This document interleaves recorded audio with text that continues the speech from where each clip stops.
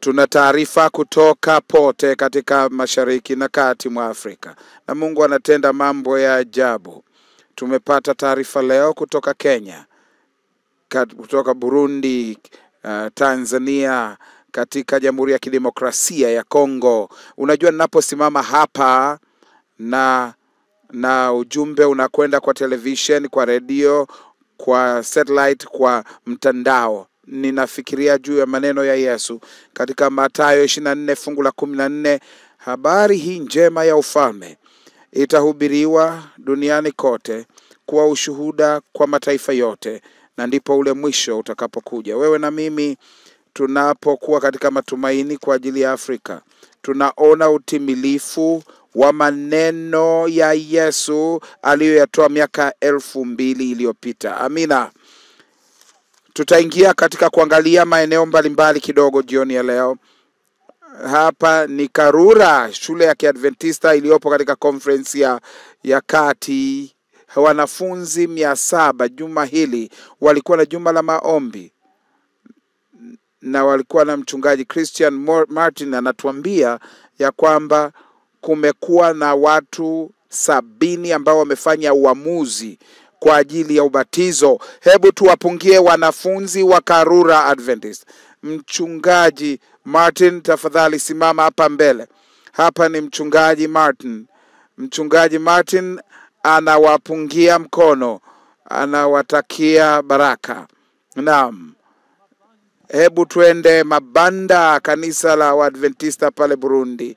Tunao wamepitia changamoto kadhaa kule Burundi, lakini Mungu anawabariki Burundi kwa namna ya pekee, na Yesu anagusa mioyo yao katika matumaini haya kwa ajili ya Afrika.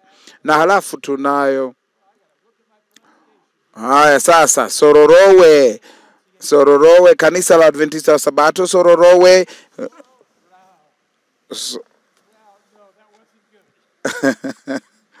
Huko Nyamira Conference ni katika mashariki mwa Kenya. Kanisa limejazwa na Mungu anawabariki pale. Halafu Ikizu kule Mara Conference. Unajua nashukuru sana kupata taarifa za shule hizi za sekondari ambapo wanafunzi kwa mamia wanakuja na kusikiliza wakifanya uamuzi, wakiamua kubatizwa. Na hapa ni Kibambila, ni pale Kigoma. Kibambila ni kule Kigoma. Na Pastor David Mbaga, endelea kuangalia matamshi yako. Okay. Hapa ni Kigoma, wametoka wako nje na licha ya hali ya hewa wanaangalia kiambaza, na wengi wanamjia Kristo. Na halafu usiku wa leo kutoka katika Jamhuri ya Kidemokrasia ya Kongo kule Kisangani, watu 36 wamebatizwa kule Kisangani. Na wewe na mimi ni sehemu ya kitu kikubwa kwa ajili ya Mungu, kitu kikubwa kwa ajili ya ufalme wa Mungu. Sisi ni sehemu ya matumaini kwa ajili ya Afrika, ambapo neno la Mungu linainuliwa, mahali ambapo Yesu anainuliwa, mahali ambapo Roho Mtakatifu anamiminwa. Hebu tuombe tena usiku wa leo. Hebu tunamishe nyuso zetu popote tulipo.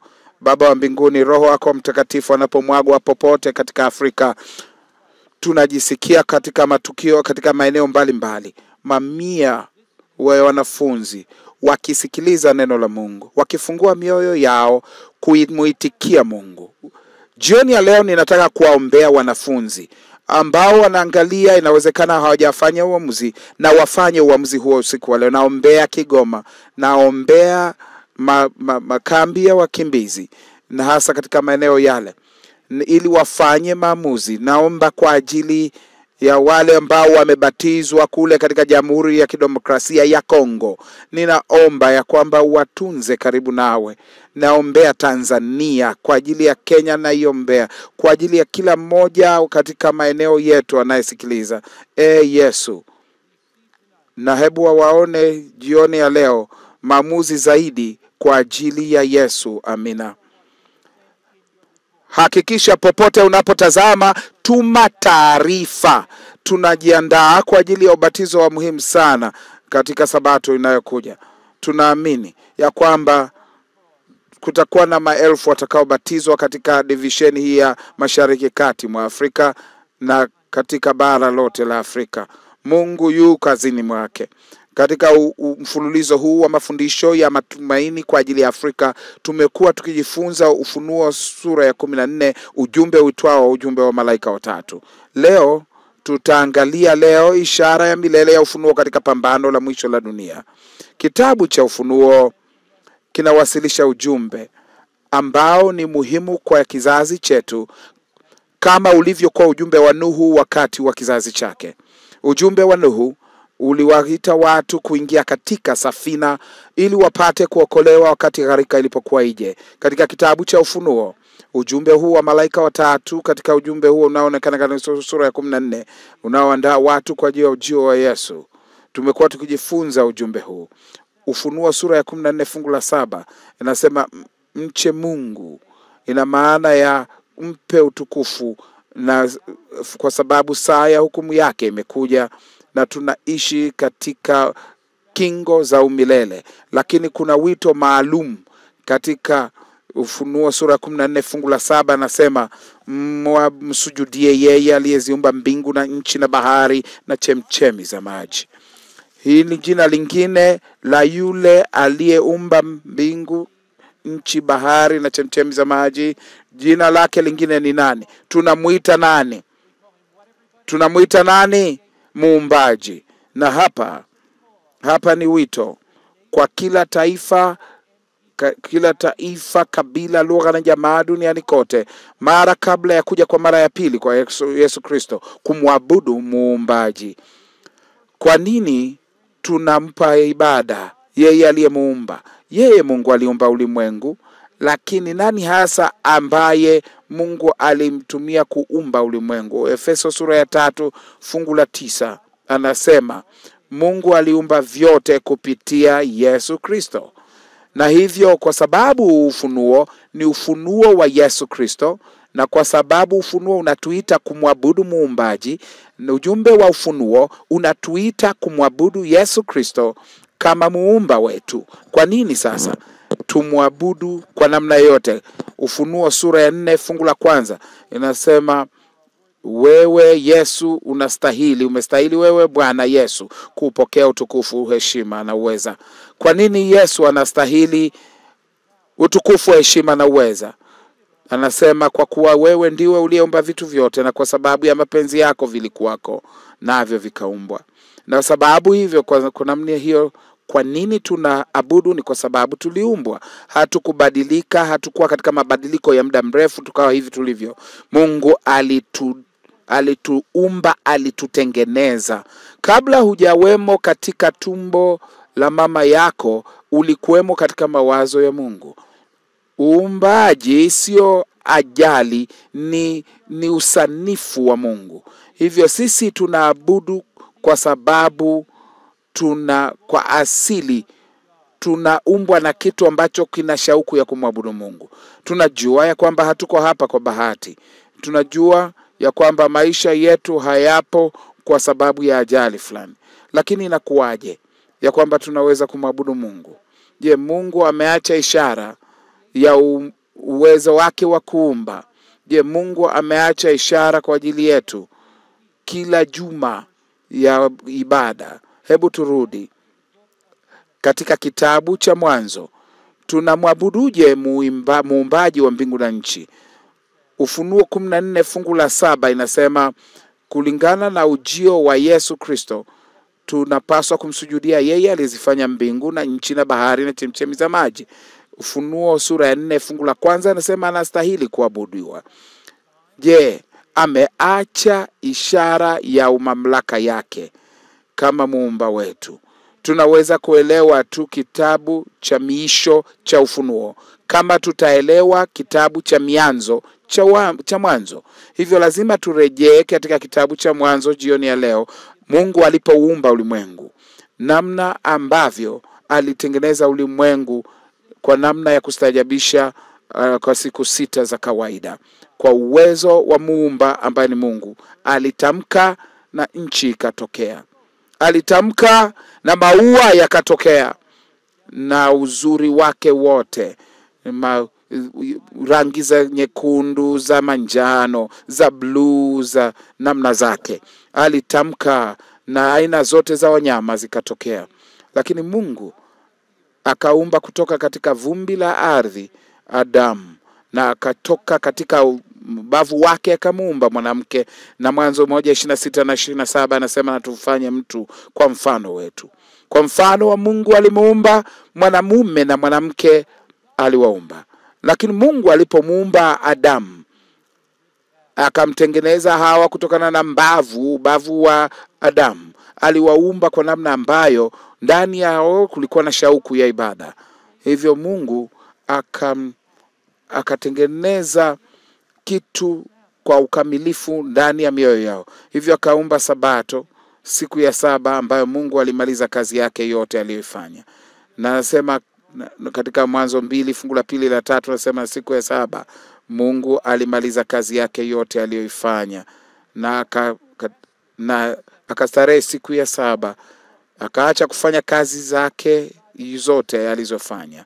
Na Mungu akaibarikia siku ya saba, akaitakasa, kwa sababu katika siku hiyo Mungu alistarehe, akaacha kufanya kazi yake yote aliyoumba na kuifanya. Hivyo Sabato ya siku ya saba iliyotolewa wakati wa uumbaji ilipaswa kuwa kumbusho la Mungu la daima la asili yetu. Unajua, kila Sabato tunapokuja kuabudu, tunakumbushwa ya kwamba sisi si wanyama. Tunakumbushwa ya kwamba hatuko hapa kwa ajali. Tunakumbushwa ya kwamba hatukuja kwa mabadiliko au mgeuko wa muda mrefu. Kila Sabato tunapoangalia nyuma, tunaona Mungu aliyetuumba. Tunamsifu Mungu kwa sababu alituweka katika uhai. Tunamsifu Mungu kwa sababu alituumba kwa namna ya pekee na kutufanya maalum sana. Biblia inasema katika siku ya saba mambo matatu yalitokea. Kwanza, Mungu akaibariki siku ya saba. Mungu alibariki siku gani? Siku ya saba. Hivyo kama unaweza kupata baraka katika siku hiyo, unaweza kupata baraka katika siku ya Jumapili, Jumatatu, Jumanne, Jumatano, Alhamisi. Lakini tunakuja hapa wakati mwingine katika siku ya Jumapili tunaweza tukaja tukabarikiwa. Tunaweza kuja siku ya Jumatano tukabarikiwa. Lakini huwezi kupata baraka za Sabato kama huzipati pale ambapo Mungu aliziweka. Kwa sababu Sabato ina baraka zake ambayo ipo katika siku moja peke yake katika juma. Hebu niashirie kwa namna hii. Ningekuwa na Biblia 7, 2, 3, 4, 5, 6, 7. Na halafu ikiwa ningekuwa nimeweka $1000 katika Biblia hii ya 7, ungeiweza baraka ya baraka katika kusoma Biblia ya kwanza, ungepata baraka katika kusoma siku ya pili mpaka 6. Lakini kama ungechukua Biblia yangu ya 7 yenye $1000 pale, je, ungepata baraka maalum? Baraka ya mahali hivyo hakuna $. Nimekuwa nikihubiri hii Biblia yangu ina thamani sana, lakini pointi ni hii. Huwezi kupata $. Katika Biblia, haikuwekwa katika Biblia. Huwezi kupata baraka ya siku ya saba kama hujaabudu katika siku ya saba. Haiji hiyo siku ya Jumapili wala Jumatatu, Jumanne, Jumatano, Alhamisi au Ijumaa, kwa sababu hakuiweka pale. Baraka anaitaja. Mungu alibariki siku gani? Siku ya saba. Na kisha Biblia inasema jambo la pili, Mungu akaitakasa siku ya saba. Sasa Biblia, je, Mungu anatajwa kuitakasa siku yoyote kati ya juma kando ya hii? Siku ya saba peke yake. Neno kutakasa ni neno la pekee. Inamaanisha kuweka pembeni, kutoka pembeni ya vitu vingine. Hivyo katika siku 6 ufanye kazi, lakini siku ya saba ni siku ya Bwana Mungu wako. Alitakasa, aliweka pembeni, akaweka baraka maalum pale. Na neno hilo la kutakasa linatumiwa katika ndoa. Wakati mume na mke wanapowekwa pamoja kwa namna pekee, wanawekwa pekee. Yule mwanamke amewekwa, ametakaswa kwa ajili yake huyo mwanamume. Hebu fikiri, kwa mfano huyu kijana anataka kuoa na ana shauku, anaona huyu Mkristo, kijana Mkristo wa kike, na wanaingia kwenye gari ambayo itapeleka katika sehemu ya fungate, na huyu dada angekuwa na dada 6, na halafu anakwenda kwenye gari na dada yake anaingia pale, na hivyo huyu kijana anasema, huyu kijana angesema sio wewe, sikukuoa wewe, na huyu akijibu akasema hapana, haifanyi tofauti. Kama mwanamke umesikia kutoka kwa mtaalamu wa ndoa, huwezi kufanya hilo. Kila mwanamke sio sawa. Yupo mmoja ambaye amewekwa wakfu kwa ajili ya mtu. Wengine wanasema siku zote ni sawa. Tunafanya tofauti gani? Inafanya tofauti kwa sababu siku moja imetakaswa kwa ajili ya Mungu, na siku hiyo ni ipi? Ni siku ya saba. Mungu alibariki siku gani? Siku ya saba. Mungu alibariki siku gani? Alitakasa siku ya saba. Mungu akapumzika katika siku ya saba. Si kwa sababu alichoka, lakini kwa sababu alijua ya kwamba sisi tungechoka. Kwa sababu hiyo, tunapokuja siku ya Sabato, roho zetu zinafanywa upya, mawazo yetu yanahuishwa, miili yetu inafanywa upya. Tunaishi katika ulimwengu uliojazwa na msongo. Tunaishi katika ulimwengu wenye msongo mkali, wenye mfadhaa. Tunakuja siku ya Sabato, tunapoingia kanisani, tunapoimba nyimbo za mbinguni, tunakumbushwa, tunakumbatiwa na ndugu na dada, tunapata maneno ya kutiwa moyo, tunasikiliza maneno ya neno la Mungu. Tumaini jipya linajaza mioyo yetu, na ujasiri mpya unapatikana ndani yetu. Tunakuwa karibu zaidi na Yesu kwa sababu tunaabudu katika siku aliyoibariki. Tunaabudu katika siku aliyoitakasa, aliyoipumzikia. Sio siku ambayo mwanadamu aliumba, bali siku ambayo Mungu aliweka pembeni. Mnasemaje kanisa? Na sasa Mungu alibariki siku ya saba kwa kuifanya ishara ya uumbaji, ishara ya jinsi ambavyo anatupenda. Kuna baadhi ya watu ambao wana wazo la ajabu ya kwamba siku ya Sabato ilitolewa kwa Yahudi. Je, umewahi kusikia wazo hili au kauli hii kabla, kwamba hii ni siku ya Wayahudi? Lakini Biblia inasema Sabato ilifanyika kwa ajili ya wanadamu, wanaume na wanawake. Wayahudi walikuwa wangapi katika uumbaji? Taifa la Wayahudi halikuja katika kuwepo mpaka baada ya Ibrahimu, baada ya Isaka, na hivyo Yakobo, mjukuu wa Ibrahim, akawa na watoto 12, na hao hivyo Mungu alikuwa ametoa Sabato kwa Adamu na Hawa miaka mamia kabla ya kuwepo kwa taifa la Wayahudi. Hivyo kabla ya amri, Sabato ilishikwa, ilitunzwa. Hivyo unakumbuka jinsi ambavyo wana wa Israeli walivyoelekezwa juu ya kukusanya chakula cha mbinguni, yaani mana, na hivyo wakaagizwa ya kwamba siku ya saba msitoke. Mungu alitengeneza taratibu ya kuokota siku sita wakaokota maradufu. Na hivyo na jambo la pili, chakula walichokusanya, yani maana walikusanya siku ya 6, haikuharibika siku ya 7. Siku zingine zote walipokusanya zaidi iliharibika siku iliyofuata. Na unajua Biblia inasemaje? Katika Kutoka sura ya 16 fungu la 26, siku 6 mtaokota, lakini siku ya 7 ambayo ni Sabato, siku hiyo haikitapatikana. Hivyo jambo lingine ni kwamba maana haikudondoka siku ya 7. Kwa nini Mungu alifanya hivi? Kuonesha umuhimu wa Sabato. Wapo walioshindwa kumtii Mungu, na anasema alisema Mungu katika aya 28 anapomwambia Musa, mtakataa kuyashika maagizo yangu na sheria zangu hata lini? Amri za 10 hazikutolewa tu kwa kuandikwa katika chanda cha Mungu katika mbao za mawe. Alitoa kabla alipomuumba Adamu na Hawa, aliweka sheria zake katika mioyo yao. Hivyo walijua ilivyokuwa ni vibaya kuua na kuiba. Walijua namna ya kuzishika siku Sabato kwa sababu Bwana Mungu alikuwa ameiweka. Yeye mwenyewe alifanya hivyo. Sababu ya Mungu kutoa amri na kuziandika katika bamba za mawe katika mlima wa Sinai ni kwa sababu wanadamu kule Misri, wakati Israeli wakiwa Misri, walikuwa wamezisahau. Lakini tusidhani hata siku moja ya kwamba sheria au amri za Mungu zilianza kutoka pale Sinai. Zilianza katika Mwanzo. Lakini sasa tunakuja Sinai. Tunakuja katika amri 10.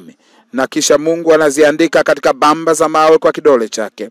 Haandiki katika mchanga ambapo mawimbi ya maji yanaweza kufutilia mbali. Haandiki katika ngozi ambapo wanaweza wakachoma wakateketeza.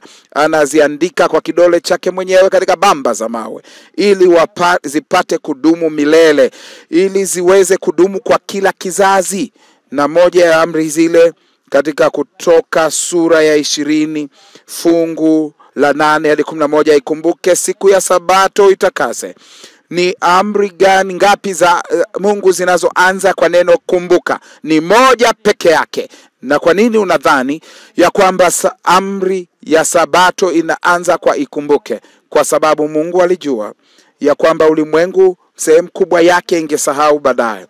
Na hivyo katika kizazi cha mwisho kabla ya kuja kwa Yesu, katika kizazi cha kukimbizana, katika kizazi ambacho hakina utaua, katika kizazi cha kukimbizana na vitu na mambo yanayoshikika, katika kizazi cha uibukaji, Mungu anatuma watu, ujumbe wenye wa makusudi kwa ajili ya watu maalum, kwa watu ambao wanamcha Mungu na kumpa yeye utukufu. Anaposema juu ya watu hawa, anasema wanaoweza kumwabudu na kumcha. Anaposema hivyo, kumbuka muumba wako, kama maneno yale yanayosema katika Ufunuo 14 fungu la 6 na kuendelea, ni maneno hayo yanayonukuliwa katika swala la amri ya Sabato. Siku 6 fanya kazi, utende mambo yako yote, lakini siku ya 7 ni Sabato ya Bwana Mungu wako, katika hiyo usifanye kazi yoyote. Sabato ilitolewa wakati wa uumbaji, ilishikwa na watu wa Mungu katika karne zote. Na Sabato ilitolewa na Mungu ikiandikwa kwa chanda cha kidole chake katika pamba za mawe. Na wengine wanaweza kusema inafanya tofauti gani siku yoyote unayoishika?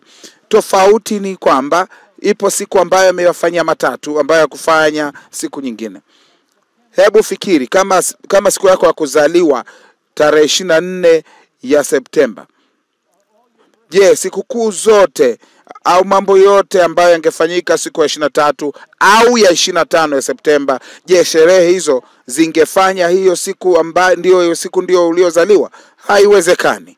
Kwa sababu hiyo, ikiwa Sabato ni sikukuu ya kuzaliwa kwa dunia, siku zote kabla ya siku hiyo au siku baada ya Sabato havifanyi hizo siku kuwa Sabato, kwa sababu sio siku ya kuzaliwa kwa dunia, ya kukumbuka kuzaliwa kwa dunia. Kwa sababu kwa nini tunaitunza Sabato kila juma? Unajua anasema hivi katika Kutoka 20 fungu la 11, anasema katika lugha ile anayosema katika Ufunuo 14, maana kwa siku 6 Bwana alifanya mbingu na nchi na bahari na vyote vilivyomo. Kwa sababu hiyo tunashangilia siku ya kuzaliwa ya dunia kila juma. Hivyo sasa unaamuaje mwaka? Mwaka ni muda ambao dunia imezunguka katika jua katika siku 365 na 1/4. Unapigaje hesabu kutokana na unajimu mwezi? Ni namna kwa kuangalia viumbe vya anga, ni mwezi unavyozunguka katika sayari dunia. Siku moja tunahesabuje? Tunahesabu jinsi ambavyo dunia inavizungusha katika mhimili wake. Tunapataje siku 7? Tunazipataje? Kwa nini juma ni siku 7? msingi pekee wa siku saba ni uumbaji na sabato. Na hivyo juma la siku saba linatokana na mwanzo, na sabato ni kilele cha siku saba kwa wanadamu wote kuja kupumzika, kumwabudu muumba wao, kwa sababu Mungu alipumzika siku ya saba, akaibariki siku ya saba na kuitakasa. Na hivyo sabato kamwe haikuwahi kuwa kwa ajili ya Wayahudi pekee, ilitolewa kwa ajili ya binadamu wote. Hebu tazama Isaya sura ya 56 fungu la 6 na la 7. Kila ashikae sabato asivunje, nitawaleta hao nao katika hata mlima wangu mtakatifu, na kuwafurahisha katika nyumba yangu ya sala, kwa maana nyumba yangu itaitwa nyumba ya sala kwa mataifa yote. Hivyo sabato ni ishara ya undugu wa wakazi wote wa dunia. Hivyo sabato inasema hakuna rangi ya watu ambayo ni bora kuliko wengine, bila kujali aina ya nywele, bila kujali rangi za ngozi zetu. Mungu alitufanyia damu moja, sisi sote ni kaka na dada katika Kristo. Na sabato inasema wanaume na wanawake waje kutoka katika kila taifa, kila utamaduni, kila mazingira usuli kumwabudu Mungu. Ikiwa dunia yote inatambua Mungu kama muumba wetu, kama ulimwengu au dunia yote inatambua kwamba sisi ni kaka na dada katika Kristo, kama sisi sote tungeunganika kila sabato kuabudu, kusingekuwa na vita, kusingekuwa na magomvi au ugomvi wa kimataifa.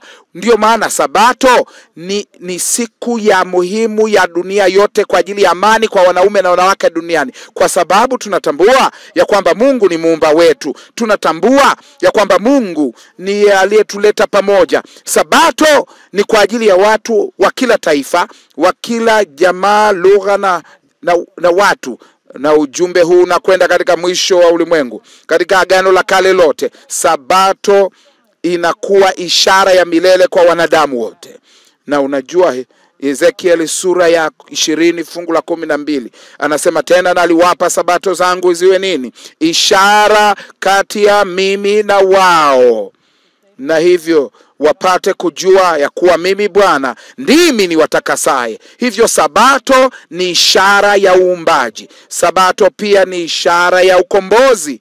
Tunapumzika kutoka katika kazi zetu siku ya sabato. Tunapumzika katika upendo wa Kristo. Tunapumzika katika kila alichofanya katika msalaba. Ni ishara ya utakaso.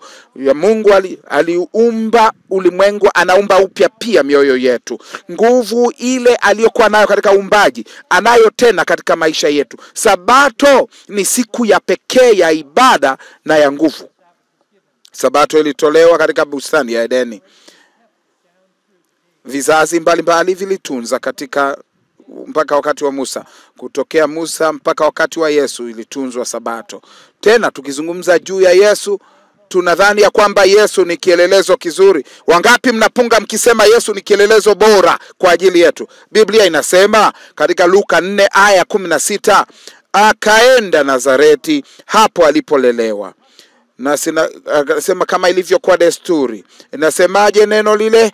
Kama ilivyokuwa desturi yake, akasimama katika siku ya sabato hiyo, akasimama ili asome. Yesu katika maisha yake aliishika sabato. Je, unaweza kubadilisha nia ya mtu baada ya kufa kwake? Hapa Kenya, jaji anaweza kuja na kubadilisha wasia wa mtu baada ya kufa kwake? La.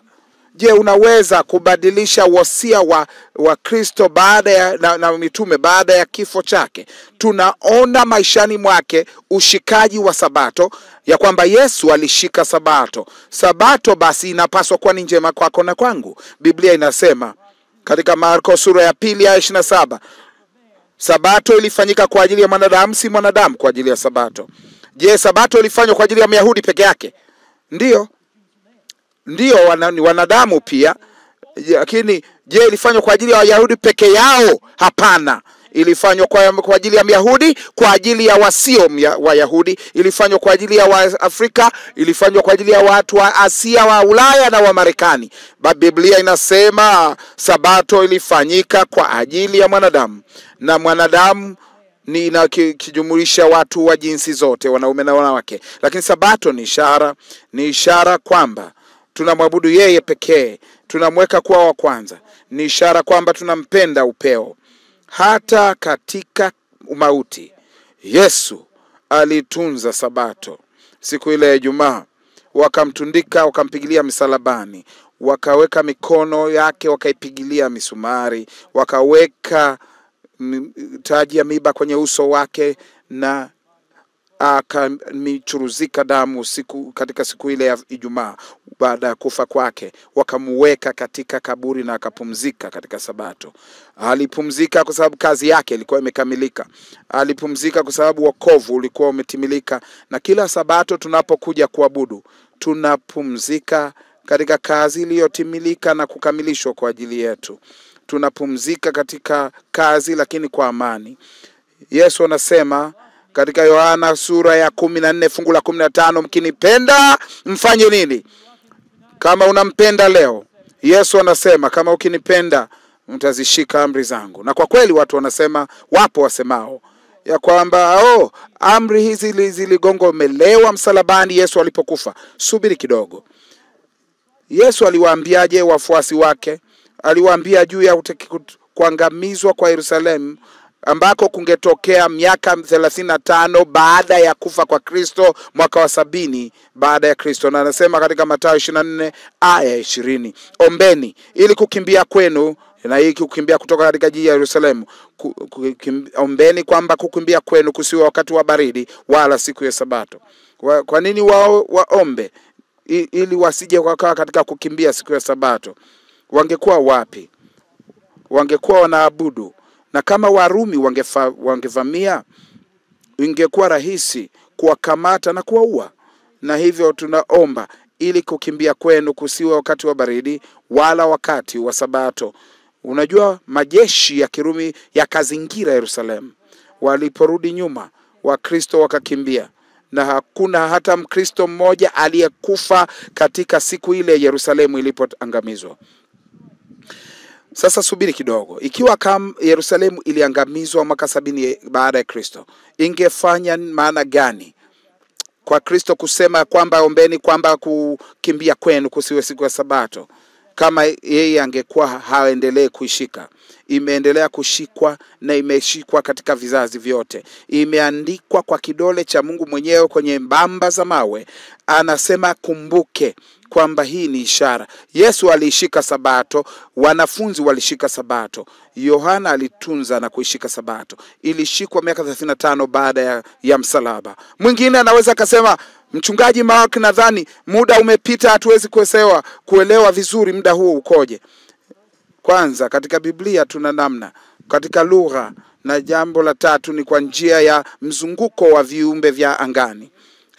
Sabato ilianza wakati wa uumbaji, ikarejeshwa katika amri 10, ikatunzwa kuanzia mwanzo mpaka wakati wa Musa. Muda haukupotea pale. Mungu alikuwapo akasema ikumbuke siku ya Sabato, na kama ambavyo Yesu alisema hakuna muda uliopotea. Kumbuka jinsi Biblia inavyotuambia juu ya siku 3 kwa mfululizo. Katika Luka sura 23 fungu la 54 kuna kuendelea, anasema hivi, na siku ile ilikuwa siku ambayo Kristo alipokufa, siku ya maandalio, na Sabato ikawa inaanza kuingia. Na wale wanawake waliokuja naye kutoka Galilaya walifuata, wakaliona kaburi na jinsi mwili wake ulivyowekwa, na kisha wakarejea nyumbani, wakarudi wakafanya tayari manukato na marhamu. Na siku ya Sabato walistarehe kama ilivyoamriwa. Na hivyo Kristo anawaambia, akimaanisha siku ambayo alikuwa anapumzika katika kaburi pamoja na wanafunzi wake kama ilivyokuwa amri. Na hivyo amri hazikugongomelewa msalabani, kwa sababu siku iliyofuata wale wanawake walipumzika kama amri ilivyokuwa wanasema. Na hivyo hata siku ya kwanza ya juma ilipoanza kupambazuka, walikwenda kaburini, hawa wanawake wakialeta manukato waliokuwa wameweka tayari. Hivyo kuna mtiririko wa mpangilio wa matukio. Kuna siku ya Ijumaa ambayo siku ya maandalio, na kwa Kiingereza inaitwa Friday, ambayo kwa Kiswahili tunaita Ijumaa.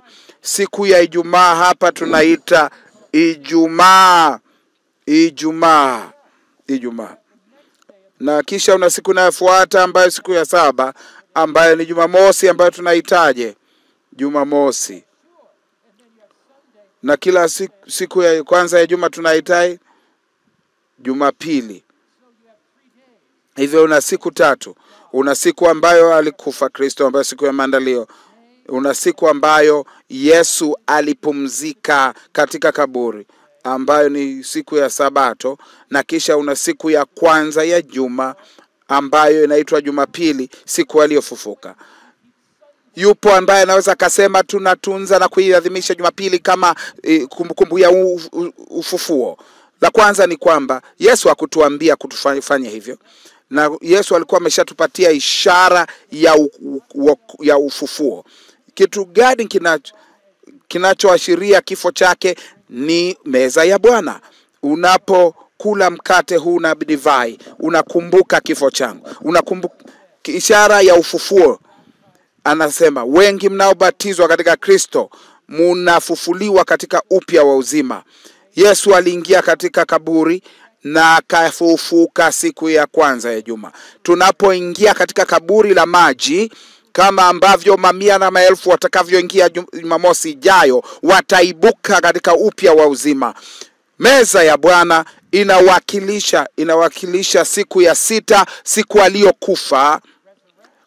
Ufufuo, ubatizo unawakilisha kufufuka ambako kulifanyika siku ya kwanza. Sasa siku ya saba namna gani inasherehekewa? Siku ya saba ya juma, na hilo tunaliona katika Biblia. Tunaona kwamba kabisa muda haujapotezwa. Yesu Kristo anatupatia ishara ya ufufuo, na hiyo ni ubatizo. Lakini unajua jambo fulani, kwa lugha zaidi ya 140 duniani, siku ya saba inaitwa, katika Kiyunani inaitwa Sabaton, katika Kihispania Sabado, katika Kireno Sabado, katika Kiitaliano Sabado, Kifaransa ni Samedi, katika Kijerumani Samstag, na unaweza kuendelea. Kirusi Sabota, Kipolandi Sobota, hata Kiaramu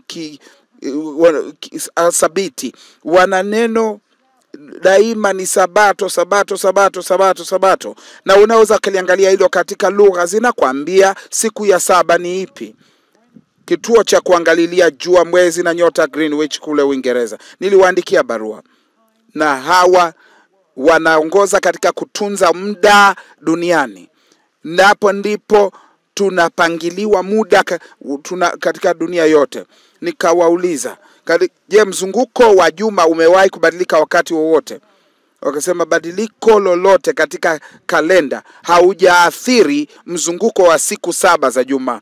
Siku ya saba katika ya juma leo ndio ile ambayo imekuwepo tangu wakati wa Yesu. Tunaweza kujua kutoka katika Biblia, kutoka lugha, katika falaki, tunaweza kujua kabisa ya kwamba siku ya saba ya juma tunaita Jumamosi au Sabato, siku ya saba. Na hivyo Yesu, wanafunzi pia walishika na kuitunza Sabato. Mtume Paulo anataja juu ya kuhubiri katika Thesalonike, ambapo palikuwa na sinagogi la Wayahudi. Na Mtume Paulo, kama ilivyokuwa desturi yake, je, Yesu alikuwa na desturi? Je, Mtume Paulo alikuwa na desturi? Ndio, akaingia mle. Na kwa Sabato 3 akahojiana nao kwa maneno ya maandiko, Sabato 3. Na hawa wa mataifa hawa wakaomba ya kwamba haya yahubiriwe katika Sabato inayofuata au Sabato ya pili. Hebu usikosee katika hili, kwa sababu hii ni sehemu ya muhimu sana juu ya Sabato katika Agano Jipya. Hivyo Paulo akaenda Thesalonike kwa hekalu la Wayahudi, akahubiri siku ya Sabato. Wa mataifa wasiokuwa Wayahudi walioguswa sana na mahubiri ya Kristo, njoo tuhubiri Sabato inayokuja. Mtume Paulo angesema, njoni tu kesho siku ya Jumapili nitawahubiri akawaambia siku ya sabato iliyofuata. Sabato gani? Sabato ya pili. Watu wengi karibu mji wote wakakusanyika wasisikie neno la Mungu. Hivyo hapa mtume Paulo hawaambii wa mataifa kuja katika siku ya Jumapili, bali zima linakuja kusikiliza neno la Mungu. Na tunapata katika Biblia yote sabato ikishikwa katika Agano Jipya katika siku ya saba ya sabato. Paulo anasema hata siku ya sabato katoka nje ya lango tukaenda kando ya mto ambapo tulikuwa tukidhani ya kuwa pana mahali pa kusali. Nasema tukaketi tukasema kwa wanawake waliokutana pale. Tukakutana na kundi la watu pale, tukanena na wanawake waliokutana pale. Paulo aliheshimu sabato na akakutana na hawa wanawake kando ya mto. Ufunuo wa Yesu Kristo unatuita kwa ajili ya ibada ya kweli.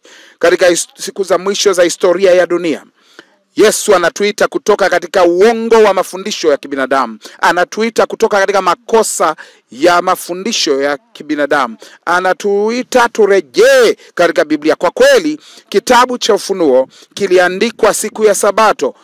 Ufunuo sura ya 1 fungu la 10. Anasema nilikuwa katika roho. Hii kimaanisha nilikuwa na njozi ya kimbingu katika siku ya Bwana. Anasema mtu anaweza sema naishika siku ya Bwana ambayo ni sabato. Je, hili fungu linasema hivyo kwamba siku ya Bwana ni Jumapili? Hebu angalia kwa uangalifu. Siku ya Bwana ni siku gani? Hebu tumuulize Yesu. Je, unafikiri Yesu ndiye mwema au aliye bora kuuliza? Ninaamini kwamba Yesu ndiye wa kuulizwa. Hebu Yesu tuambie siku gani ni siku ya Bwana. Anatuambia mara 3. Mathayo 12:8, kwa maana mwana wa Adamu ndiye Bwana wa sabato. Ikiwa mwana wa Adamu ndiye Bwana wa sabato, siku ya Bwana ni ipi? Ni siku ya sabato. Marko 2:28, basi mwana wa Adamu ndiye Bwana pia wa sabato. Hebu angalia Luka 6:5, mwana wa Adamu ndiye Bwana wa sabato. Kwa nini iko hivyo katika Biblia mara 3? Kwa nini inarudiwa hivi katika Biblia mara 3? Kwa sababu kama umeikosa katika Mathayo utaipata kwenye Marko, ukikosa kwenye Marko utaikuta kwenye Luka. Mwana wa Adamu ni Bwana wa sabato. Siku ya Bwana sio Jumapili kulingana na Yesu Kristo mwenyewe. Siku ya Bwana ni siku gani? Siku gani kila mmoja? Sabato, siku ya sabato. Siku ya sabato ya Mungu muumbaji katika mwanzo ni siku ya Bwana ya ufunuo. Na katika siku za mwisho katika historia ya dunia, Mungu atakuwa na watu ambao watasimama wakitoka katika mapokeo ya wanadamu, wakichomoka kutoka katika mafundisho ya uongo ya wanadamu, ambayo na wataacha makosa ya wanadamu nyuma. Na Ufunuo 14:12 nasemea juu ya watu wa wakati wa mwisho wakisema, hapa ndipo penye subira ya watakatifu, hao wazishikao amri za Mungu na imani ya Yesu. Yesu anao watu wa wakati wa mwisho. Sabato iliyotolewa katika uumbaji, sabato ilitolewa tena katika Sinai, sabato iliyoshikwa na watu wake katika karne zote, sabato iliyoshikwa na Yesu, sabato iliyoheshimiwa na mitume na wanafunzi, sabato ambayo ni ishara ya uwezo wa Mungu, sabato ambayo inashikwa na itashikwa katika nchi mpya, sabato itakayoshikwa kule mbinguni. Isaya 66:22-23, kama vile mbingu mpya na nchi mpya nitakazofanya, asema Bwana, zitakavyokaa mbele zangu. Asema ndivyo uzao wenu na jina lenu litakavyokaa. Na itakuwa mwezi mpya hata mwezi mpya, na sabato hata sabato. Wanadamu wote watakuja kuabudu mbele zangu, asema Bwana. Kama tutaishika sabato mbinguni, je, unahudhani kwamba ni muhimu tuishike sasa? Ikiwa Adamu alishika sabato, ikiwa Musa alishika sabato, ikiwa Isaya alishika sabato, ikiwa Yeremia alishika sabato, ikiwa Paulo alishika sabato, ikiwa Petro alishika sabato, ikiwa Yakobo alishika sabato, ikiwa Yesu alishika sabato, kama tutaishika sabato pamoja mbinguni, je, hatupaswi kuishika sabato hapa leo? Yesu anatuita usiku wa leo kwa ajili ya wanaume na wanawake kupokea baraka ya Sabato. Mungu anayo baraka ya pekee kwa ajili yako. Kila Sabato anataka kumimina baraka zake maishani mwako. Kila Sabato anataka kukupatia tumaini jipya. Kila Sabato anataka kujaza moyo wako kwa matumaini. Kila Sabato anataka ujisikie sio tu kavumbi fulani. Unakuja katika siku 6 za juma, unatoka katika pambano na dunia, unatoka katika mazingira ambapo umebidi ufanye kazi na kazi. Unapokuja umetoka katika wale ambao unafanya nao kazi wasiomjua Kristo, lakini unakuja katika siku ya 7 na kuabudu. Unapotembea na kuingia katika ile kanisa ili kuabudu, unapoenda katika sehemu ile kibanda kile cha ibada, pale mahali mnapoabudu mkiwa wachache, baraka za mbinguni zinakushukia. Unasikia ya kwamba lipo pumziko. Hapa kuna uhuru kutoka katika fadhaa, uhuru kutoka katika wasiwasi, uhuru kutoka katika dhoruba. Hapa unakuja ukiwa na ujasiri mpya moyoni, ukiwa hapa na nguvu mpya maishani. Unakuja ukiabudu siku ya Sabato, ukimkumbuka muumbaji ambaye alikuumba wewe. Wewe sio peke yako katika ulimwengu. Unakumbuka ya kwamba Yesu alikukomboa, unapumzika katika upendo wake. Unakumbuka ya kwamba yeye aliyekuumba anakupatia nguvu kwa ajili ya juma lingine. Unakuja wakati mwingine unapotetemeka siku ya Sabato, unakuja ukiwa na udhaifu, unatoka katika juma lenye mapambano, lakini unakuja ukipata nguvu mpya, uwezo mpya na maisha unatoka katika nyumba ya ibada siku ya Sabato ukiwa na macho yang'aayo, ukiwa unatabasamu. Unatoka katika nyumba ya ibada siku ya Sabato ukiwa na tumaini jipya moyoni, kwa sababu unakuwa na matumaini katika juma jipya, kwa sababu Mungu amekuwa nawe na atakuwa nawe juma zima. Unakuja siku ya Sabato, unatazama katika ulimwengu, unaona mateso, unaona njaa na maumivu. Unakuja katika Sabato. Unapokuja siku ya Sabato na kukumbuka ya kwamba siku moja Muumba aliyeumba ulimwengu ataumba tena hii dunia. Hii Sabato ni muunganiko wa uumbaji uliopita na uumbaji mpya mbeleni. Unakuja siku ya Sabato, unakuja ukiwa na matumaini moyoni, ukija ukiamini na kwa imani ukisema, Mungu ulishafanya, utalifanya tena. Ulilifanya mara moja, ukaumba ulimwengu ulio mkamilifu pale Edeni. Bwana Mungu, fanya hilo tena. Wangapi ambao katika saa hii wanapenda kusema wanataka kupumzika katika Yesu jioni ya leo? Wanataka kupata baraka ambayo wanajua wanaweza kuipata tu siku ya Sabato. Wangapi ambao wanakuwa na ujasiri wa kukabiliana na juma lijalo? Wangapi wanataka kutazamia mbele katika wakati unaokuja na kusema, Yesu, kwangu mimi Sabato itakuwa maalum. Unaweza ukasimama pamoja nami. Unataka nguvu ya Mungu, upendo wake ujaze moyo wako na baraka zake. Maelfu ya watu wanasimama kwa sababu ukweli wa neno la Mungu umegusa moyo wako. Maelfu katika Afrika wanasimama wakisema, Bwana, tunataka baraka ya Sabato kila juma. Wapo na mpo wale ambao jioni ya leo ambao kamwe hamjawahi kubatizwa kwa namna ya kibiblia, lakini mnataka kubatizwa kwa sababu tunataka tusimame katika ulimwengu tukiwa na watu wako wanaoishika Sabato. Nataka utembee. Huu ni wito maalum jioni ya leo. Ulipo hapo, kama uko Mwanza, uko Dar es Salaam, uko Dodoma, ulipo hapo kama uko Lubumbashi, uko Goma, kama uko hapo katika mazingira yoyote hapa Kenya, uko Kisii, uko katika mji wa Nakuru, uko Eldoret, uko Kisumu, unaitwa. Wewe umekuwa Mkristo katika dhehebu la Kibaptisti, umeacha, umetambua ya kwamba sasa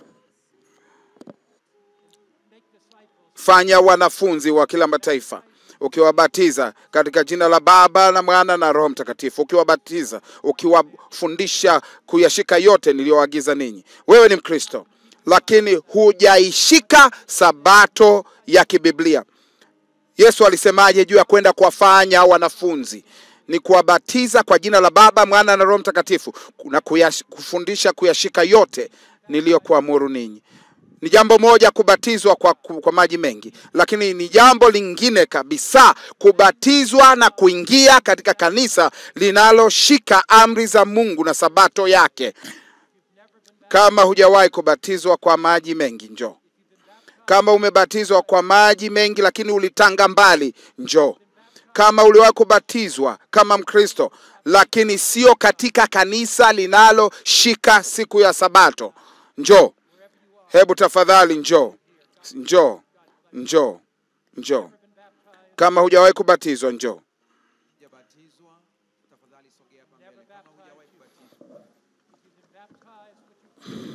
Na kama ulibatizwa ukaenda mbali, njoo. If you've been baptized in another church, umebatizwa kwenye kanisa lingine, but you want to keep the Bible Sabbath, unahitaji ujiunge na kanisa ambalo linatunza sabato, na wewe karibu, tunakukaribisha, njoo. Let the Spirit of God touch your heart. Acha Roho Mtakatifu uguse moyo wako, njoo. Let the Spirit of God speak to your heart. Roho wa Mungu aongee na moyo wako sasa. A very specific call tonight. Kuna wito maalum kwa ajili yako.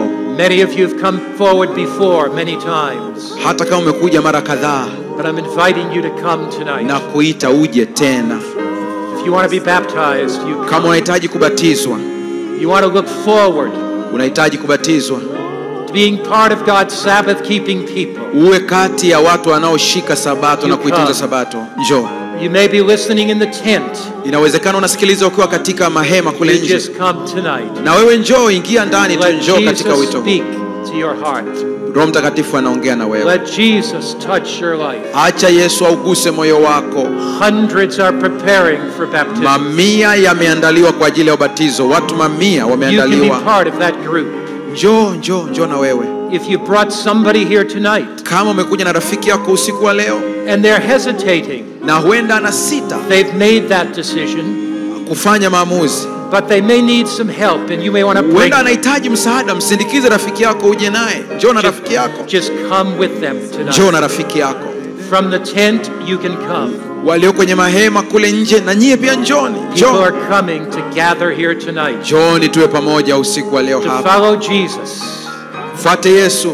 You know, when you go under the water, when you go under that water, na unapoingia katika yale maji, and you go under, your sins are cleansed and forgiven. Dhambi zako zitakuwa zimeoshwa na kusamehewa kabisa. And you come up out of that water. Ukitoka ndani ya yale maji, in a new creature. Utakuwa kiumbe kipya.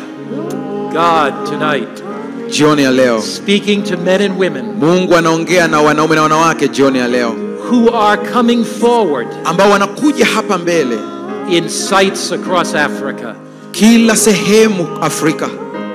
As you come tonight, unapokuja, Jesus is speaking to your heart. Yesu anaongea na moyo wako. Wherever you are tonight, popote ulipo usiku wa leo, step forward. Tembea pale ulipo kwenye vituo. Make your decision. Fanya maamuzi. Let's sing together. Tuimbe wote kwa pamoja. Coming home, sing. Narudi nyumbani. More are still coming. Endelea kuja. It's time for you to come home tonight. Ni saa ya kujitoa. Sogea. Ni saa ya kujitoa. Njoo. Kuna maombi maalum kwa ajili yako. Sogea hapa mbele. Usikose nafasi hii. Rudi kwa Bwana. Bwana anakuita. Bwana anakuita. Hata kama ulifutwa ushirika, unaweza ukatengeneza ushirika wako vizuri. Sogea hapa mbele. Ndio muda wa kutengeneza maisha yako. Sogea. Tembea uje hapa mbele. Tengeneza maisha yako na Yesu. We're going to pray for those that have come. Nahitaji kuomba sasa. Is there somebody that you have not yet come? Je, kuna mtu mmoja bado anatamani kuja? But this is a decision you're thinking about and you want to say, Pastor, pray for me. Unasema mchungaji niombee. Just wave your hand. Pastor, nyosha tu mkono wako, unasema mchungaji nahitaji maombi usiku wa leo. Nyosha tu mkono wako, unasema na mimi nahitaji maombi. Pastor, pray. Tunaomba sasa. We're going to pray just now. Tunaomba sasa. And as I pray, if you're in the valley of decision, kama upo katika bonde la kufanya maamuzi, for baptism, kwa ajili ya ubatizo, for rebaptism, kwa kubatizwa tena, if you're in the valley of decision, kama upo kwenye bonde la maamuzi, and you need strength, na unahitaji uimara, nguvu, just step out right now and come down and I'll pray for you. Kuwa na ujasiri, usogee hapa mbele. If you're in the valley of decision, Kama uko katika bonde la kufanya you need maamuzi, a prayer. unahitaji maombi ili upate huo I'll pray for ujasiri. you tonight. Just step out. Ninakuambia hapo ulipo, sogea uje hapa mbele. Kuwa na ujasiri, tembea uje hapa mbele. Come on down. Njoo, asante sana. We'll sing one more verse. Tunaimba fungu moja. Tunaimba fungu moja tena, narudi nyumbani, narudi Wherever you are nyumbani. watching, if you're in the valley of Ikiwa decision, unaangalia ukiwa mbali, unashindwa kufanya and you need maamuzi, prayer, unahitaji maombi, just come on down and na I'll wewe tembea tu pale ulipo, kwenye vile vituo kule mlipo, tembea pale, kuna watu wa kuwapokea.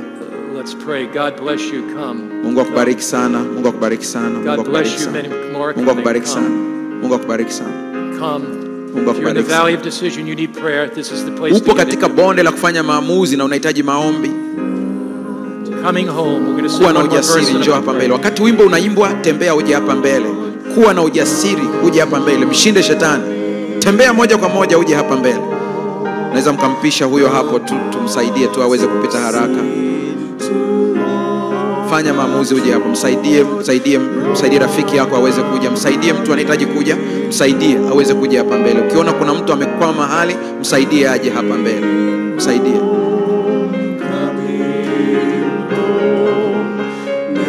God bless you. Sogea, asante sana. Mungu akubariki, Mungu akubariki sana. Mungu akubariki sana. Mungu akubariki sana. Mungu akubariki sana. Msaidie mtu More are fulani. coming, still coming Watu home. wanaendelea kuja, watu wanaendelea kuja. Ukiona mtu anapata shida, msaidie, mshike mkono uje naye hapa mbele. Mshike mkono uje naye hapa mbele. Many more are Ukiona coming. kuna mtu anahangaika mahali, mshike mkono. More are coming here. Mshike mkono aje, mshike mkono The aje. valley of decision is Sindikiza. coming. Katika bonde la maamuzi.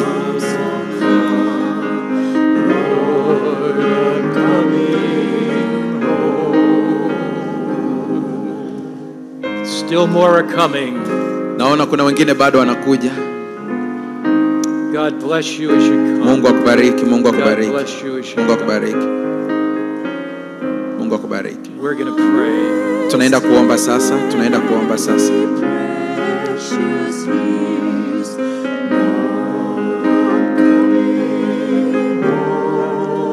God bless you as you come. Mungu akubariki, Mungu akubariki. Tembea uje, Mungu akubariki.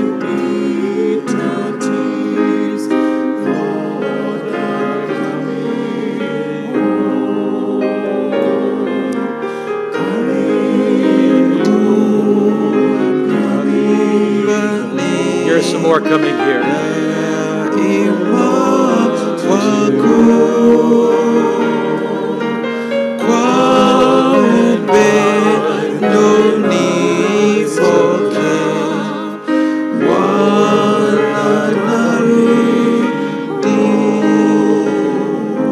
We're going to pray now. Tunaenda kuomba sasa.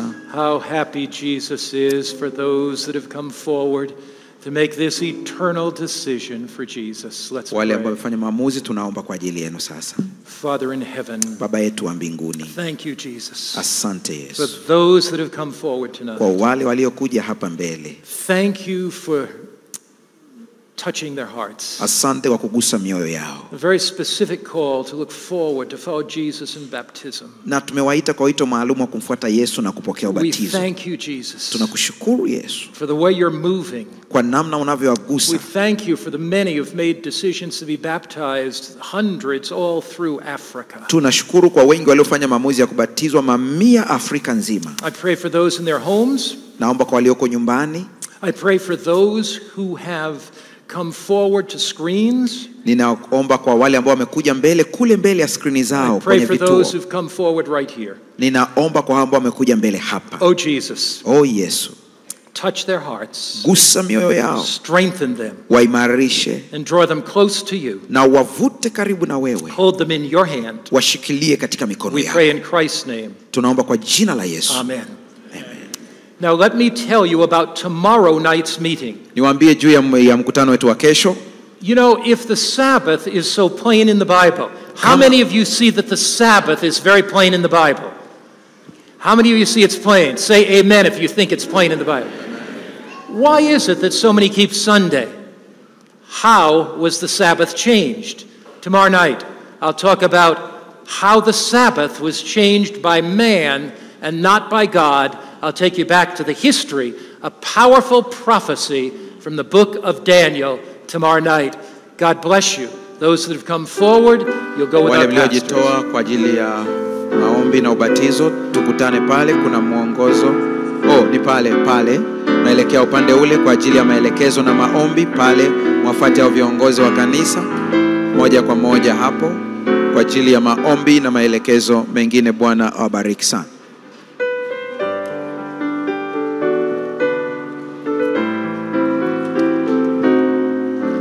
Tunapoendelea katika hitimisho hili zuri la leo, tunajua kwamba viongozi wetu katika vituo hivi mtakuwa mnafanya kila linalowezekana katika kuchukua majina ya wale ambao wamefanya uamuzi huu mzuri, kuomba nao, kushauriana nao, kuwatia moyo katika vituo hapo mlipo, na kujua wanapoishi ili kuona namna ya kuendelea kuhudumiana nao katika maisha mapya wanaoamua kuchukua. Kwa namna ya pekee, hii fursa ni adhimu.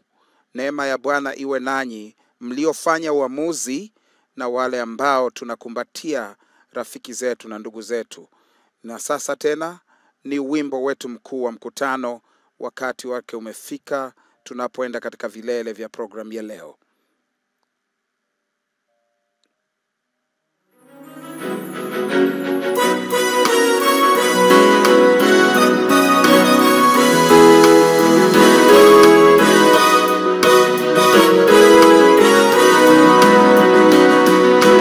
Msingi wa imani yetu ni Yesu, amenirehemu kwa neema yake. Ujio wake Kristo uko karibu, tumai kwa wote injili ya Bwana. Habari njema ya ufalme wa Mungu itahubiriwa dunia yote. Tumaini lipo leo na kesho, duniani na Afrika yote.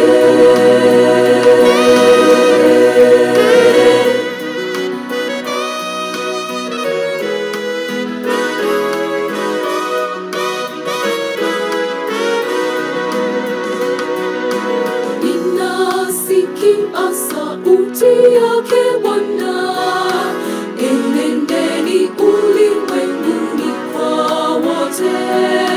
Nitakwenda popote Roho wa Bwana ataniongoza kupeleka neno. Habari njema ya ufalme wa Mungu itahubiriwa dunia yote.